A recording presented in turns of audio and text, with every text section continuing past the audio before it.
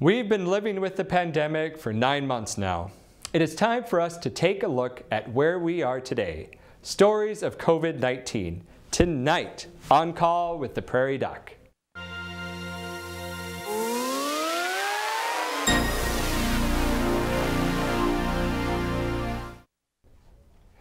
Good evening and welcome to On Call with the Prairie Doc. Tonight's topic is COVID-19. The most common symptoms of COVID-19 include fever, cough, shortness of breath, fatigue, muscle aches, sore throat, and loss of sense of taste or smell. Headache, diarrhea, nausea, runny nose, and red eyes may also occur. This leads me to tonight's Prairie Doc quiz question. This is a true or false question. Testing is usually necessary to tell the difference between influenza and COVID-19. True or false? Viewers who call in the correct answer will be entered into a drawing to win a copy of the book, The Picture of Health. Each of Dr. Holmes' essays, originally written for On Call with the Prairie Doc, comes with a wonderful accompanied photograph by Dr. Judith Peterson. We will announce the answer and the winner at the end of the show. Remember, you only have 10 minutes to get your answer in. We answer your questions about COVID pandemic as they are called in or sent to us via Facebook or email.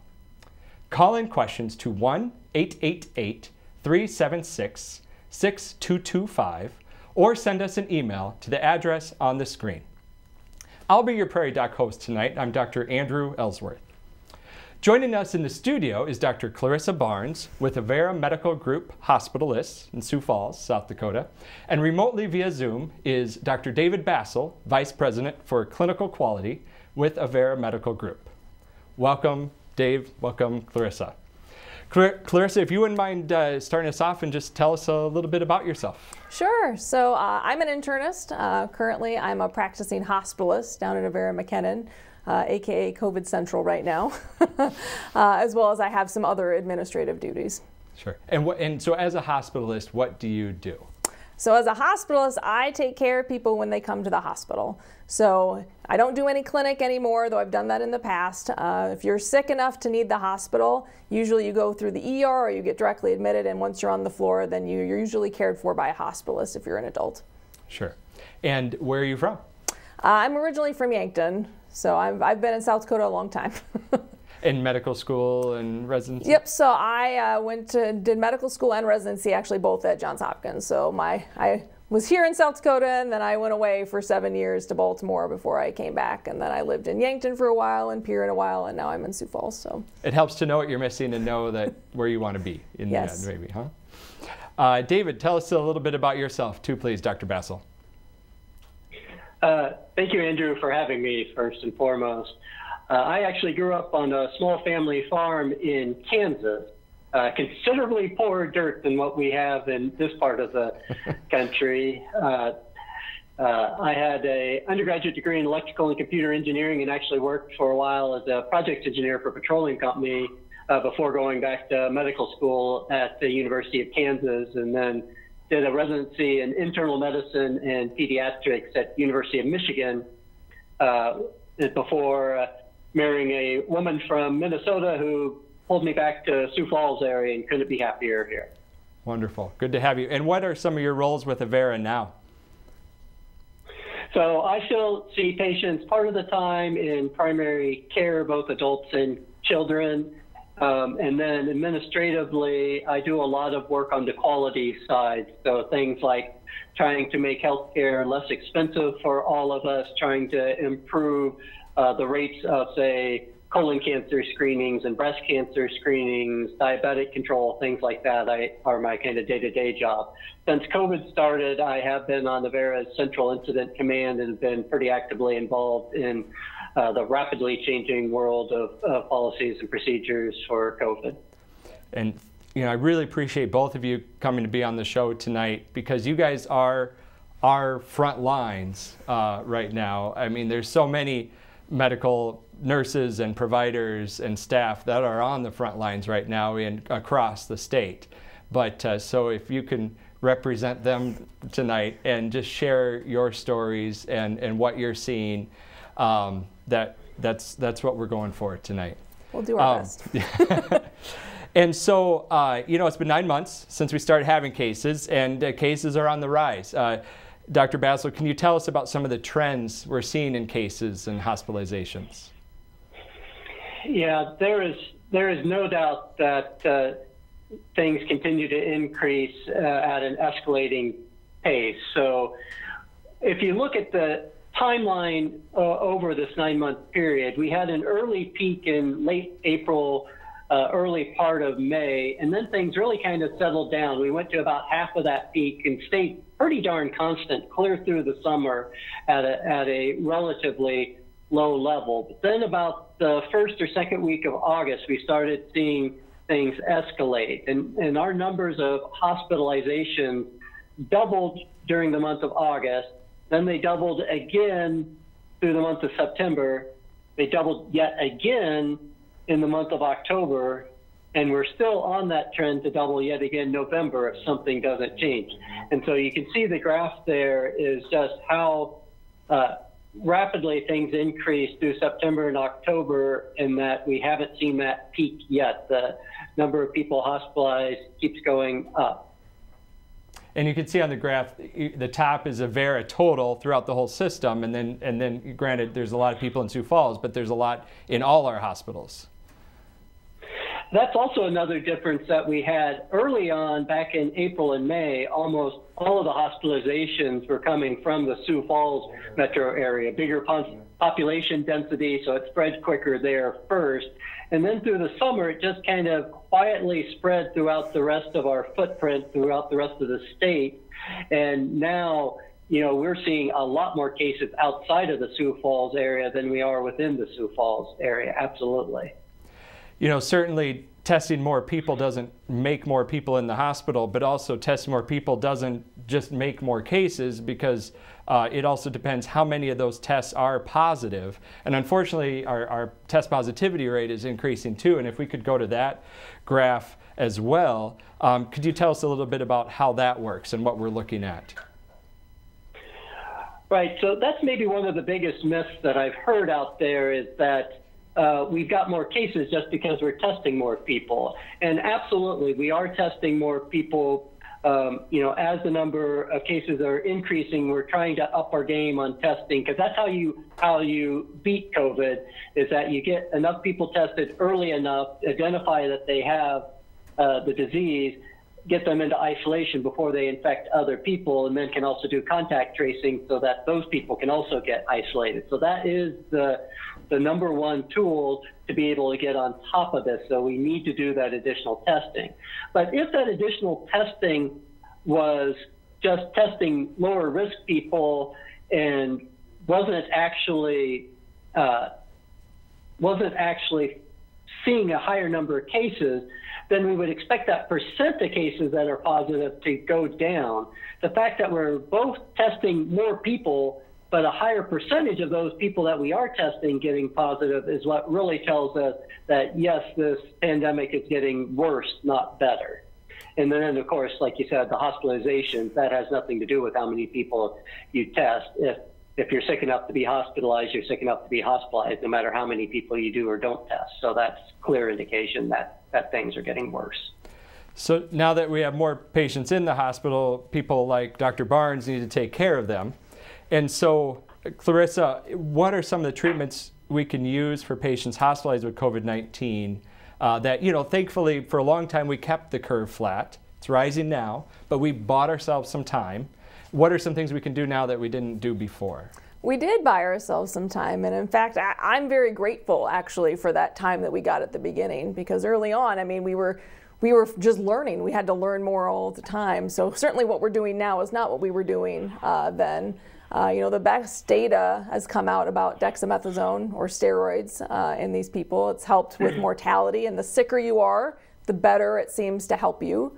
So we like dexamethasone. It's also the cheapest therapy we have. We do still use remdesivir, so the antiviral, which seems to be, data-wise, we have proof that it probably makes your stay, the illness actually shorter we don't know for sure that it helps mortality. There's sort of a trend towards mortality benefit, but we don't have that quite yet. It seems to help the most if you get it early on, when sort of you're in that early viral replication phase. Doesn't help so much if you get it, 2 weeks in. And then obviously Avera is participating in the trial for the antibody cocktail with Regeneron right now, which also is a very early sort of targeted treatment for people. Are we seeing much benefit from convalescent plasma? Are we using that, where we're taking blood from someone that had it and recovered, and are we seeing a benefit from that at all? I mean, I think plasma is sort of a little bit of a mixed bag at this point, unfortunately. But we still use it for people. There's a lot of sort of reasons why people can or can't get certain medications, so it is nice to have options for people. Yeah. Are there some treatments we're not using anymore? Yeah, so we're not using hydroxychloroquine anymore. Data really hasn't borne out that that's helpful in terms of length of stay or mortality for people. So that was something that was, early on championed by some people to potentially be beneficial, and it isn't. I think there were some other antibody uses, like tocilizumab was an antibody that was used early on, and that stuff has really sort of been tightened down, where if you're not part of a study, they really don't recommend that you use that in people in the hospital. Dave, do you have any other comments on that, on some of the treatments that we're using or no longer using?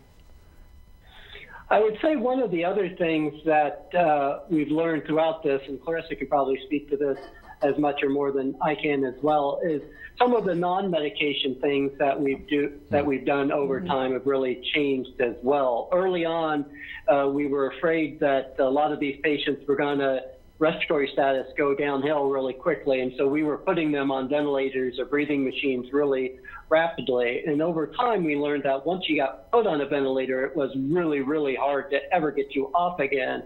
And so we started doing anything we can to keep you off the ventilator and really let you struggle quite a bit before we would put you on one. And that seems to be more effective, and a lot of people we've been able to keep from going down that route. And so there's some other things, kind of putting people on their stomach for a portion of the time, things like that we've learned that seem to be effective with COVID. Yeah, the fluids are really very different too. I mean, early on, what we were doing with fluids, I mean, people were getting sort of sepsis dose, high dose fluids, and now we really don't do that. We really determined they prefer to be drier. Yeah, and so, you're talking about when someone's in the hospital, we're not going to give them a lot of IV fluid. Right. All those bags of fluids that people get sometimes, yeah. But for those at home, they should probably still be stay hydrated. Stay hydrated. You can't overdo it at home. Like we have the benefit of direct access to people's vascular system, which you don't have to worry about it if you're at home. Yeah, important point. This viewer says, please explain the COVID test that uses saliva rather than a nasal swab. How are the two tests different, and is one more accurate than the other? Dave, would you answer that one? Yeah, I think I can take that one. So there's a couple main types of COVID testing. There is what's called PCR tests, which are looking for the RNA from the virus. And then there's antigen tests that are looking for the proteins that are produced by the virus. And so the PCR is kind of the gold standard because you can detect that earlier in the course and at smaller levels. And so you can detect a lot milder cases and a lot earlier cases. The antigen tests usually show up a little bit later, and so they're not generally thought to be as accurate, but there is a time that you can use those. So with a saliva test, that could be either, actually, because the nasal test is just where you're getting the sample that you can either run via PCR or for the antigen test. The saliva test generally tends to be more the PCR one.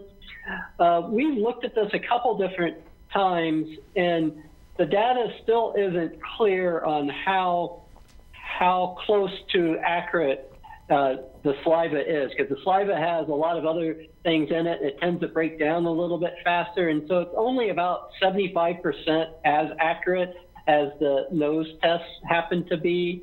And again, there may be a role for that in more of kind of the person that's more curious or who is contact but doesn't really have symptoms. So there's a possibility that there is a role for the saliva, but I don't think that it's going to take over by any stretch of the imagination because it isn't as accurate as the nasal tests in general.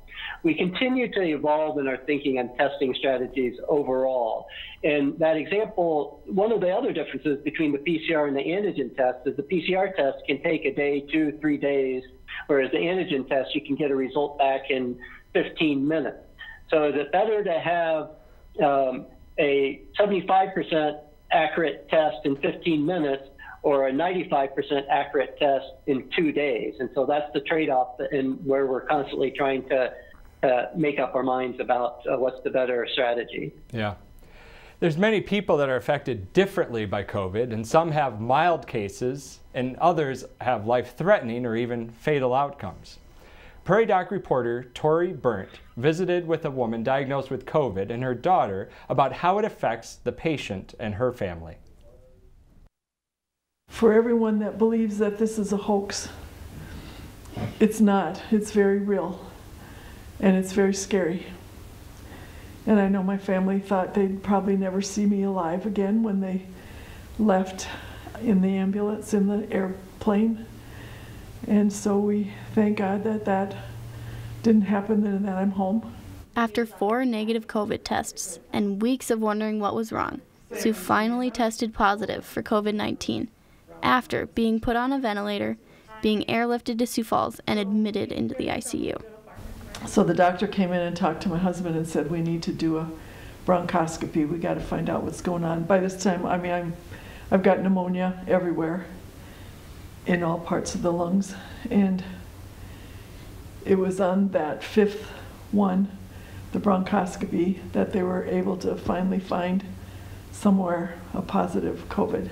The whole thing started October 7th, but it was the 16th before that diagnosis was made. At one point, Sue had 5.5 liters of fluid taken out of her lungs. Think of how much fluid. I mean, she was basically drowning in her, in the fluid. And so to hear that there was that much to even take off of her, that just kind of, Following the positive COVID test, Sue had to go into isolation at the hospital.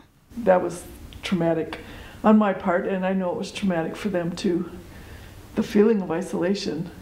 And they explained to me that they could only come in to help me when I needed something.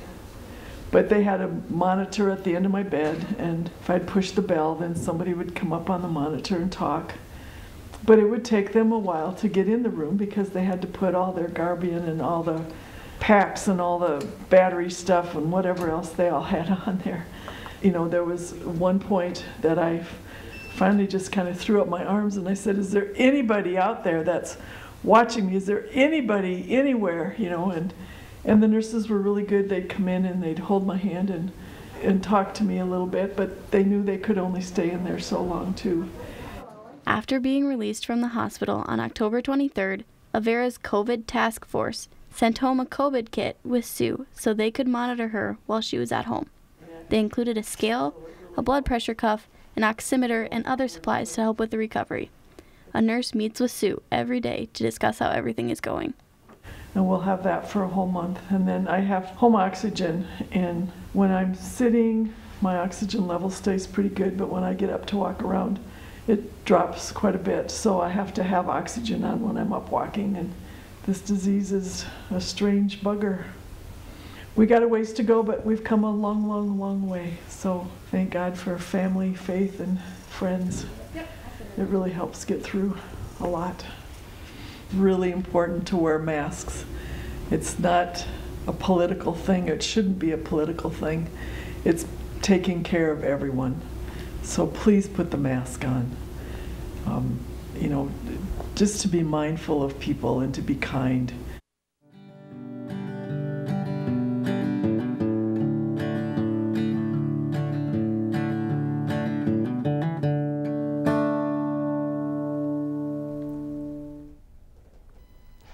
Wow, that's a very powerful story. Thanks for sharing, Sue. Clarissa, you're seeing these people that are just brought to the hospital. I'm sure they're scared, and there's people at home that are scared. And what do you say to them? How do you help them through that? I mean, nobody comes to see me in the hospital because they want to. You know, nobody's in the hospital because they're having their best day. They're always coming, you know, sort of sad and scared, and they don't know what's going on. You know, and it's hard. You know, you have to, and not only is this sort of a newer disease, oftentimes they're more alone than they would normally be. Their families, which they would, you know, see as a source of comfort, you know, can't be with them in the same way that they are in other diseases. And so we as the, you know, the staff, the physicians, the nurses, and the therapists have to try and become sort of their temporary surrogate family. You know, we have to spend more time just sitting with them, talking with them, asking them if they need things like, you know, newspaper, you know, things that maybe aren't necessarily medical. You know, spending more time, can I get you a drink while I'm in the room? And being very clear about sort of what's going on. And then we spend a lot more time contacting their families, you know, when we're out of the room, a lot more time on the phone, trying to explain to their families what's going on, to try and make sure that everybody's on the same page. An emailer asks, I'm 8 weeks post-COVID diagnosis. I'm still struggling with hamstring pain. Arrived on day 1 and basically been with me since. I'm taking gabapentin at night or I can't get to sleep. Do you have any recommendations about what to do to wean myself off the medication? And then the same emailer said that week over week I've seen improvements, which is good, but this week I had a new symptom appear, blurred vision and headache. The blurred vision was in and out for a day. Headache was managed with ibuprofen. I've heard about blurred vision as a symptom. Do you have any advice for when I would need to escalate something like this and go to the doctor? Advice of what to do? You know, so some of these patients that have, we call them long haulers sometimes, that have ongoing symptoms and they get better and they get worse. And, you know, we can't always even for sure say if this is from COVID or not.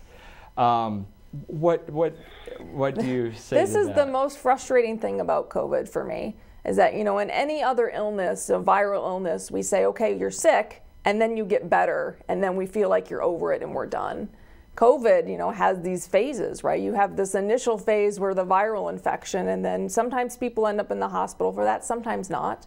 Sometimes there's this sort of secondary part where it seems like something inflammatory is happening, maybe related to the immune system, we don't quite know, where they end up even sicker than before and back in the hospital. You know, for people who aren't sick enough to be in the hospital, a lot of them, you know, after their initial viral phase end up with these long-term symptoms, these sort of long haulers, where it's, you know, weeks, months sometimes of symptoms that come and go and can be different from one day to the next, which really speaks to the idea that there's something happening with these people's immune system that we don't totally understand yet. But I think, you know, in his case and in many cases, you know, the answer is close communication with your doctor. Yeah. You know, making sure that they know if you have a new symptom, you should tell them. You know, if the medicines aren't working, then you need to communicate with them, because you're not going to be able to manage this all on your own. There's not going to be a manual somewhere for this, where you're going to have to sort of take it day by day. Yeah, thank you. Dave, an emailer asked, once you've had COVID-19, what are the chances you will get it again? How long is your immunity? That's actually a great question, and we're learning more about this all the time. Now, we think you've got pretty good immunity for at least 3 months, to the point to where the CDC recommendation is that if you have symptoms again within that 3 months after you're initially positive, we're not going to retest you for COVID during that time period. But what we're going to have to learn is after that period, you know, we certainly now have people that are 4, 5, 6, 7 months out after that. Can you get reinfected or not? The answer is, I think you probably can in certain cases. I think it's relatively rare, and we think that if you do get reinfected, it's not likely to be nearly as severe the second time. And it's actually probably more concerning that because you might be a lot less symptomatic the second time, that you actually might spread it a little bit more if you get the second time. And so it is important, even though you've been infected before in the past, you still need to wear your mask and take precautions later on. The other part of that you mentioned, a lot of times it's very hard to decide whether this is somebody who is a long hauler and just has kind of their symptoms showing back up again from their original infection as opposed to a new infection. And so that can be really difficult to figure out between those two. So bottom line, it's relatively rare to get reinfected. We think it can happen, so you still need to take precautions. Dave, I think from my understanding, your test can still be positive for a long time after you've recovered and are no longer contagious. Is that the case? Yeah, so early on, some of the recommendations were to try to test to show that you were no longer positive and weren't potentially infectious. What we learned was that after about 10 days in most cases, you're not going to be able to infect other people. You aren't contagious anymore, but we still might be able to find enough of that RNA that your test will be positive for weeks or even months afterwards. And so that's why we don't even test again anymore, and we just assume you're no longer infectious. For most cases, after 10 days, unless you're immunosuppressed, and then we'll go up to 20 days for it. So that leads into this person's question, how long should a high-risk person wait to visit people who have previously had COVID? And in general, that's probably going to be 10 days, maybe 20 if they were really sick with COVID. Yeah, if they were really sick with COVID, if the individual had active cancer, took immunosuppressive medication, some of those sorts of things, that would make it take them longer to clear it. But in most cases, yeah, if they are 10 days out, we no longer put them in isolation, and it should be safe to visit them. In fact, it's probably the safest person to visit at that point. This person asks, are vomiting and diarrhea symptoms of COVID-19? Clarissa? Rarely. I mean, there are GI symptoms associated with COVID. There are people who've had only GI symptoms associated with COVID, but you're much more likely to have fevers and other sort of respiratory things with COVID. Yeah, but then again, sometimes it's a headache and achiness and fatigue. Yeah. Sometimes, you know, from person to person, it's a bad sore throat. I've had a number of young people that they just had a terrible bad sore throat, swore they had strep, and it was COVID. Yeah. You know, it really runs the gamut. You know, talking about exposure risks, one person asks about going to a wedding, and another person asks about, is it safe to ride in a car with a stranger for a couple hours, COVID-wise? And another person asks, you know, about wearing masks and why does it protect someone else more than it protects me? What would you say about some of these exposure risk questions? I mean, safety is a hard term. You know, you can't guarantee safety from COVID really in any situation, right? You're really just about mitigating and trying to decrease your risk as much as you can. And if you think about it, the longer you spend in close proximity with people without anything in between you and them, the higher your risk that they may, you know, pass on COVID if they had COVID when you were with them. So yeah, riding in a car with no face mask for a couple hours would be a high risk activity. What if you have a mask on then? A mask would help, but it wouldn't be, you know, like, well, I have no risk now, right? Because you're in a same circulated area. I mean, it's the same sort of thing with restaurants, right? Like when you're sitting around people in sort of circulating air, you know, those are higher risk activities. Yeah, and if you're at a restaurant, it's going to be better outside. Yeah. When the air is circulating even better, but there's still some risk. Still some risk. It's going to get cold outside pretty soon. That's true. It is South Dakota.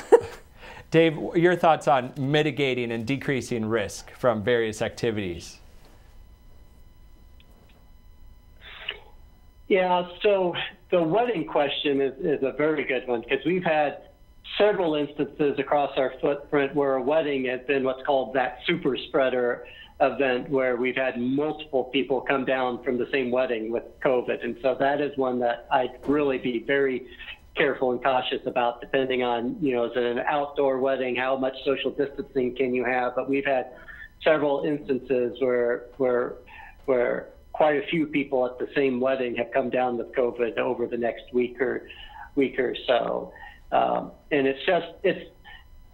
your risk of contracting COVID is a product of the length of time that you're exposed, and then how much virus that individual is spreading at that time. And so the longer you're around in any one episode, and the more that somebody is exhaling that virus, the worse of a chance you are that you're going to come down with it. And one of the reasons COVID is so bad is inevitably you're spreading the virus a couple days before you get symptomatic, and so you don't know that you're spreading it until it's too late. And once again, Clarissa, why are masks protect others more than it protects me? Because it's really about sort of making sure that if I have COVID, I'm keeping, you know, if you think about, I'm breathing, but I'm also potentially coughing, or there's droplets or other sort of larger particles. And if I'm keeping them within my mask, then I'm decreasing the chance that I'm giving them to someone else. Yeah, and even if those virus particles are so tiny, yeah. A lot of times they're in these respiratory droplets that can get caught by these masks. Yeah, I mean, it's not that the virus itself is going to get caught by a cloth mask. It's really about sort of the things that they're living in getting caught. Yeah.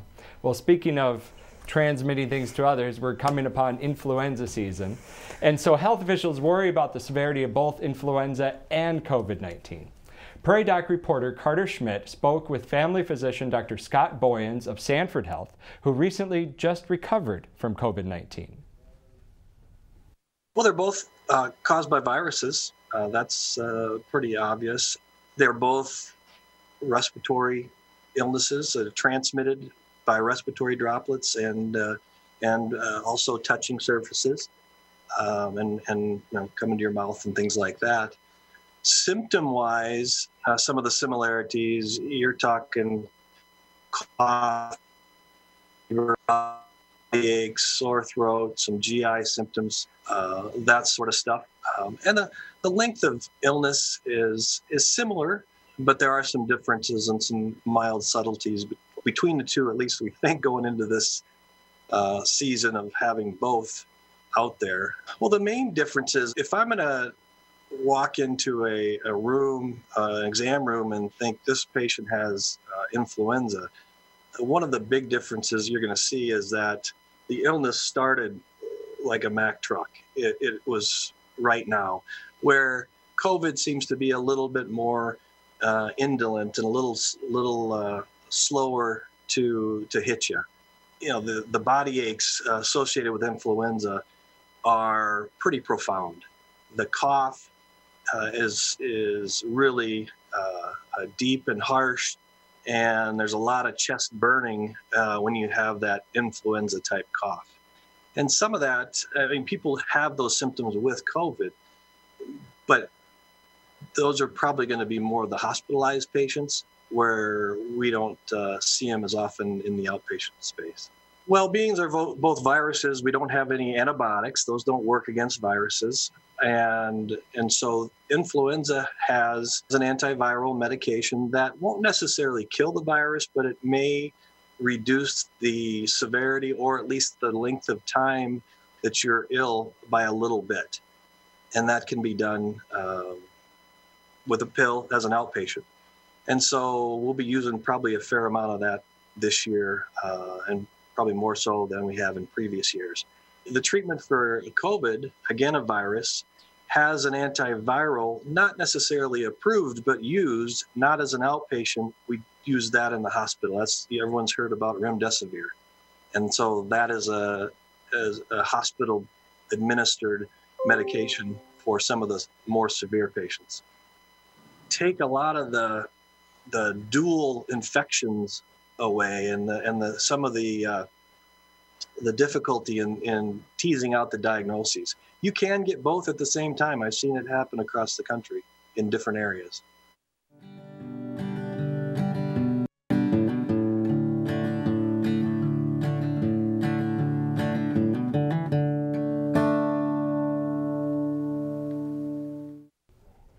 Once again, please get your flu shot.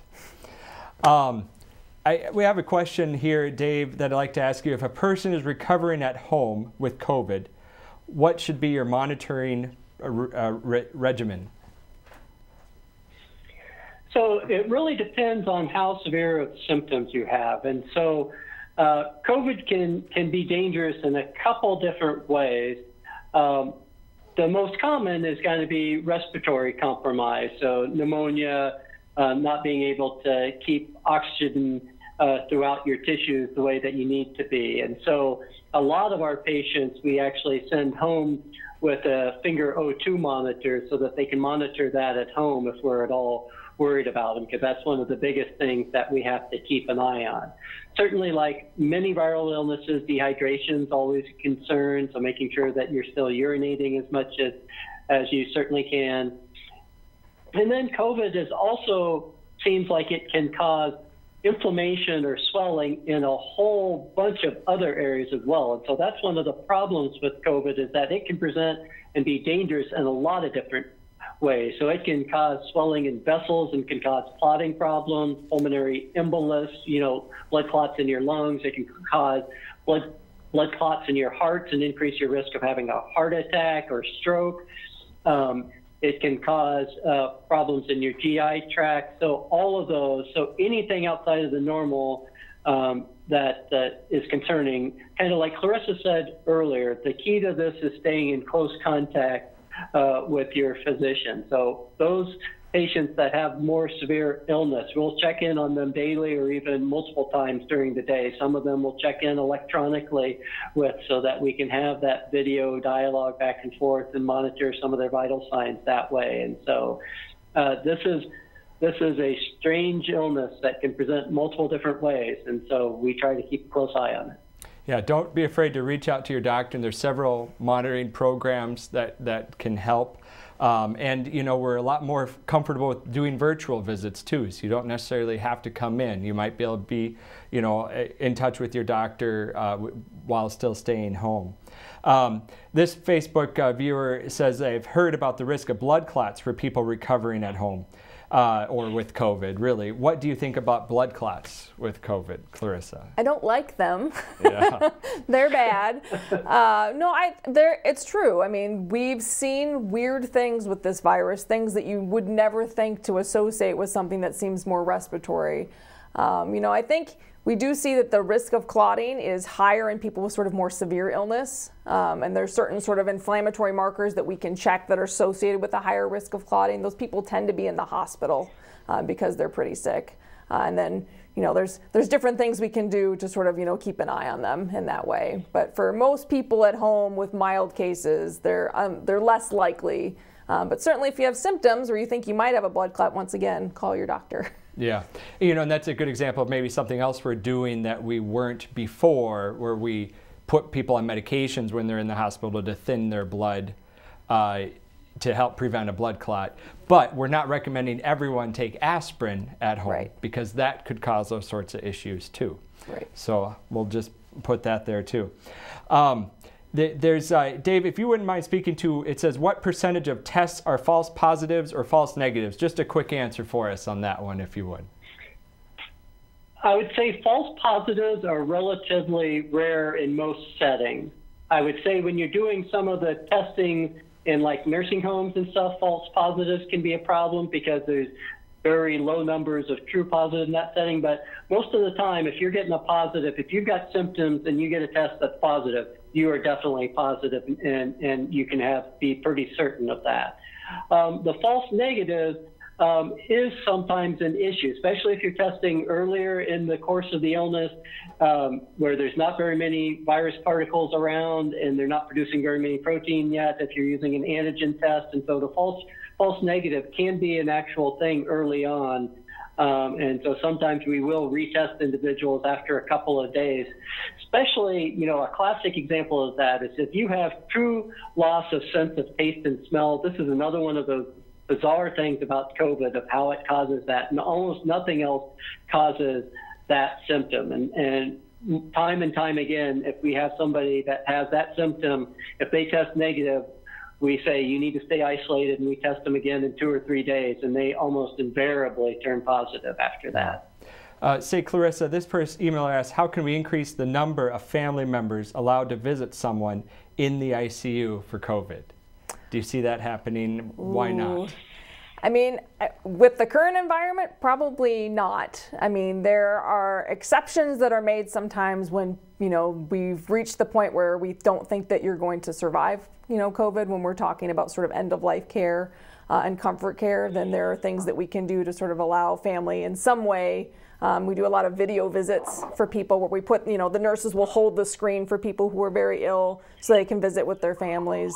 But I don't see, with the current rate of increase based on that graph, of letting a lot of people in the ICU to visit COVID patients at this point. Because we'd be putting them at risk, yeah, and we would be putting more staff at risk, because some of them could transmit the virus without us knowing it too. It's such a hard situation. Yeah, the emotional aspects of COVID are one of the things that hit me and the rest of the people working in the hospital the hardest. Tell me about that. How is this pandemic impacting you and the doctors and the nurses and the staff around you? Oh, you know, physicians in general, like we train for emergencies. You know, we train for things when they're hard, and when someone's very sick and you run in and you do all those things. But the idea of those sort of high stress times, it should be, they should be temporary.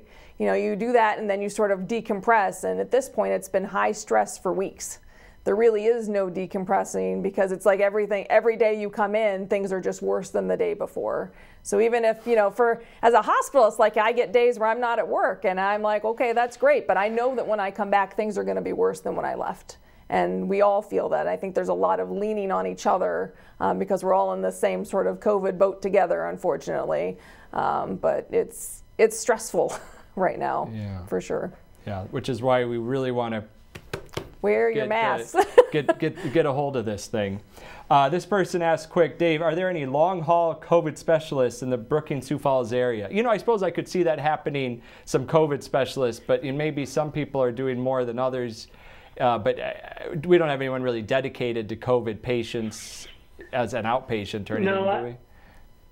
I don't think so. And we're, frankly, there's so many cases right now that everybody's having to pitch in and see their fair share right now. And so I think pretty much all of certainly our primary care clinicians are getting pretty comfortable and have seen enough cases that we're getting a lot more experience than we wanted with COVID. And so you're in pretty good hands most anywhere right now. Yeah. Let's talk about some hopeful things like vaccinations. When do you think they'll be available in our area? And tell us a bit about what we're seeing with vaccinations. So we're starting to hear a little bit more about the vaccines that are out there. Some of the earlier ones that I think you read about are like the Pfizer and the Moderna vaccine. And both of those vaccines, at some point in the next month or so, they're going to probably reach some of their first, what's called interim milestones, where they're going to look at how many hospitalizations they've had in the placebo group and in the treatment group and compare those. And so if they show a big difference that almost all of the hospitalizations, say, happened in the placebo group and very few happened in the group that actually got the vaccine, then that's going to be pretty good evidence that these vaccines work. And then at the same time, then they'll have enough cases that they can look at safety. Were there any unanticipated adverse effects that we didn't realize? And so, if everything went absolutely perfectly, we might see a few doses of vaccine starting to show up, say, for frontline healthcare workers by the end of the year or early into next year, and then start, next spring, be able to start seeing doses come into the general public. But that's if everything goes exactly right. We can have lots of setbacks here when they look at those vaccines and open it up, then the difference between the two groups isn't as big as we'd hoped for. Then they're going to have to run those trials longer, or we're going to have to wait for the third or fourth vaccine to see if it's more effective. And so best case scenario, we'll start seeing some vaccine yet around the first of the year, or even a little bit earlier into December, but that's if everything went perfect, and the doses will be relatively few for a while even at that level.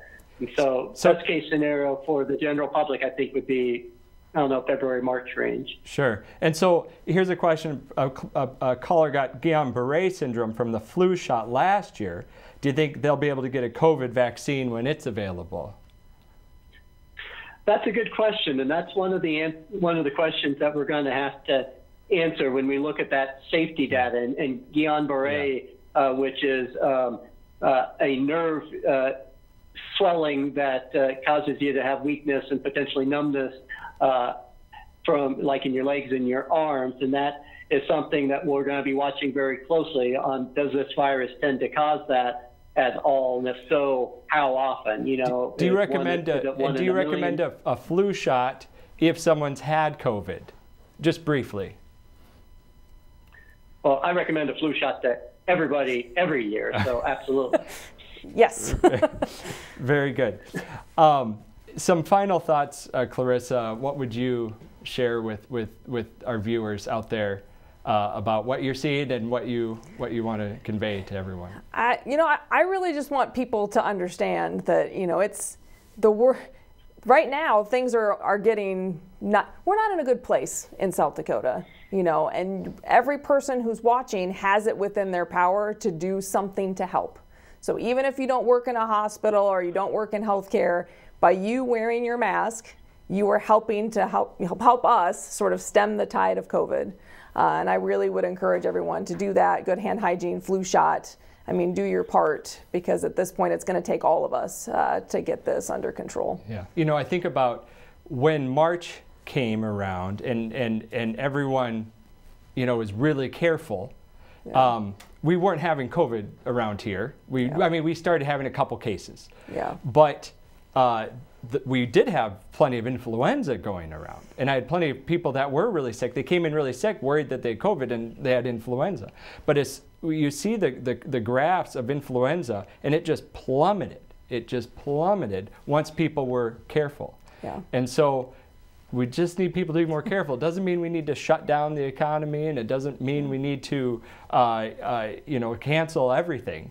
But be mindful of what we're doing. And so when people are getting together for the holidays pretty soon, Dave, for Thanksgiving, what can they do to help? Some people are asking to do opening the windows or adjusting the temperature inside your car help, or what can they do at home to help decrease the risk?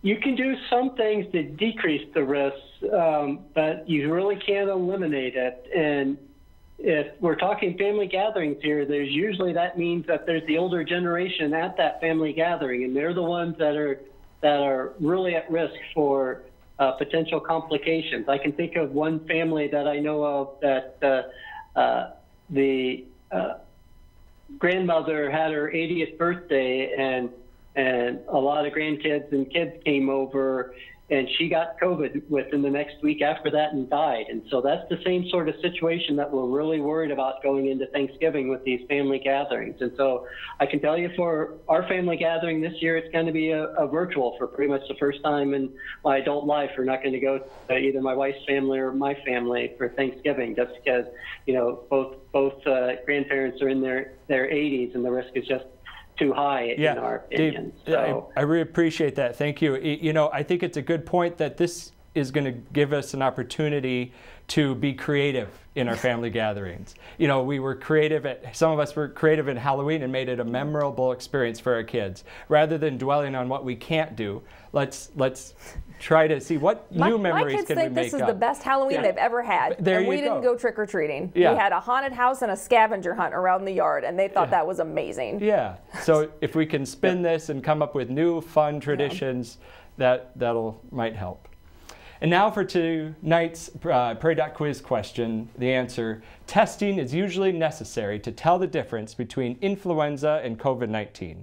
True or false? The answer is true.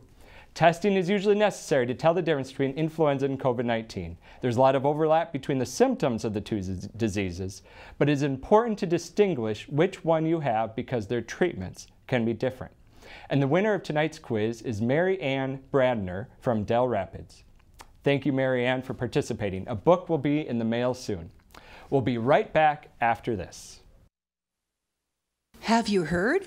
The Prairie Doc has a podcast. Listen to Prairie Doc Radio and On Call with the Prairie Doc wherever you get your podcasts. These programs feature physicians and other health professionals discussing various medical topics important to you and your family. Look for Prairie Doc on SoundCloud, Apple Podcasts, Stitcher, and more. The Prairie Doc Podcast. Stay healthy out there, people. My son is a Cub Scout, and I am a den leader. Recently, our den met outside and practiced putting up tents and learned how to build a fire. With efforts to stay distance, every scout made his own s'more, and we had such a fun time. One highlight of the evening was letting each scout try to light the fire.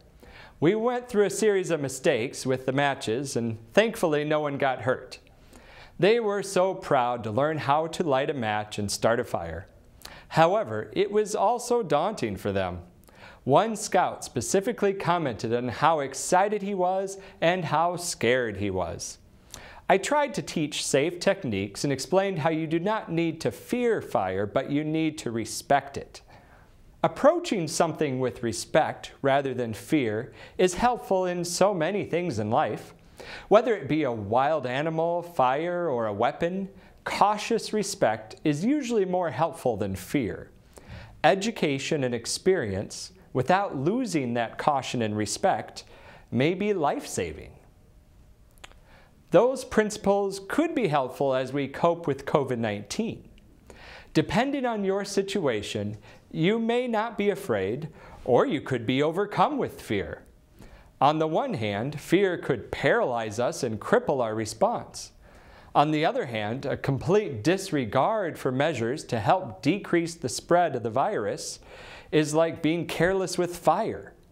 We all want to return to a normalcy and a way of life that is healthy physically, mentally, socially, and economically.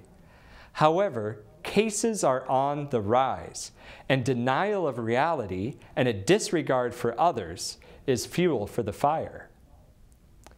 The efforts of so many people to decrease the spread, such as social distancing, wearing masks, washing hands, and being careful, is helping to give scientists more time to research treatments and vaccinations. Progress is being made, and so many people are united in the same goal of getting through this pandemic safely together. Recently, I was visiting with a 98-year-old man. I asked him about this pandemic and what he experienced in the Great Depression and World War II. He was confident we would get through this. We will succeed if we do not let ourselves become divided, but work together, treating the virus with caution and supporting those around us.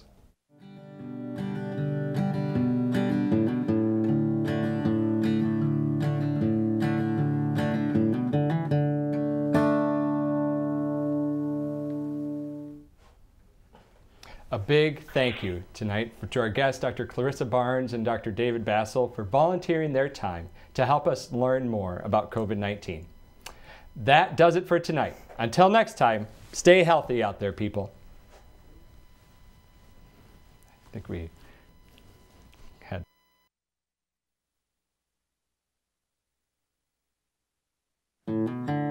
You find yourself confused or forgetting why you went into another room, normal life experience, or the beginning of dementia. Is it my memory? Next time on Call with the Prairie Doc.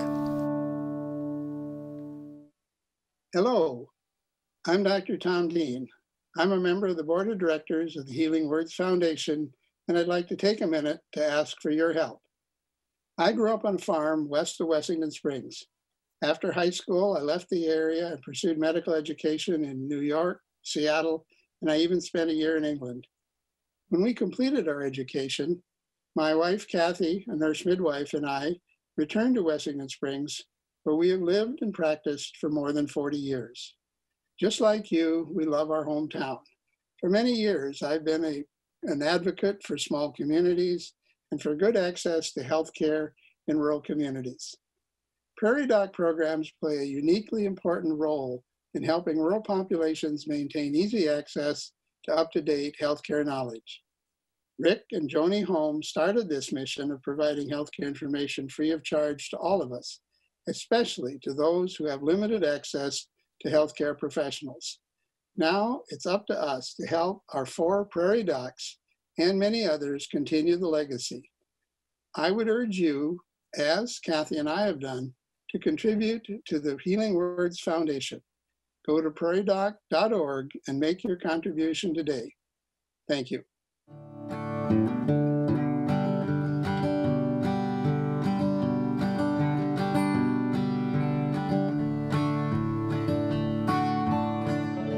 Major funding for On Call with the Prairie Doc has been provided by Avera is a proud sponsor of On Call with the Prairie Doc on South Dakota Public Broadcasting.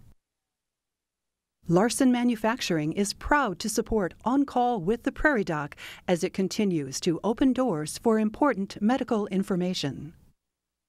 And with the ongoing support of these individuals and institutions, Brookings Health System, Ophthalmology Limited, South Dakota Academy of Family Physicians, Avera Heart Hospital, Fishback Financial Corporation, South Dakota Foundation for Medical Care, Dakota Allergy and Asthma, Vance Thompson Vision, Black Hills Medical Society, Brookings, Madison, Flandreau District Medical Society, Sioux Falls District Medical Society, Yankton District Medical Society, Aberdeen District Medical Society, Urology Specialists, Orthopedic Institute, Physicians Care Sanford Clinic Community Service Committee, Lake Poncet Sailing Academy, Aberdeen Asthma and Allergy, Dakota Bank, South Dakota American College of Physicians, and Swiftel Communications.